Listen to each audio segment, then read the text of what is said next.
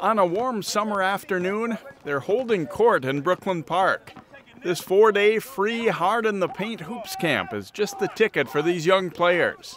It's fun, but it's still hard because you don't get to do everything you want to, especially because even though there's big gatherings, you still have to watch out for the COVID, but I still think it's a good camp. It's fun. It's nice. I think it's fun. I think it's a good challenge, especially with COVID and everything. It's fun playing with people again instead of just playing by yourself.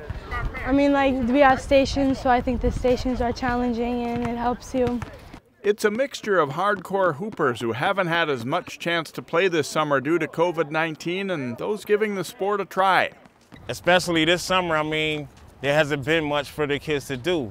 So, with AAU basketball being at a minimal as well, for them to be able to step on the court, we work them out. First part of the day, do drills, and we train. We have coaches that coach high school, coach at all different levels, and we also have junior coaches that are playing college basketball. And we work them out, then we feed them, and then we put them on teams and have them play all week, The turnout's been good in this first time in Brooklyn Park for Hard in the Paint. They've partnered with the city's Park and Rec department to get the word out.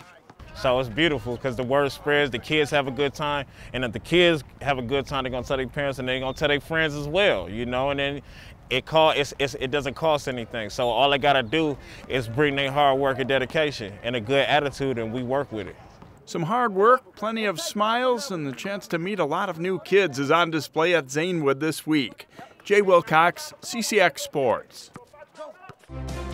Find more prep sports games and highlights at ccxmedia.org and follow us on social media.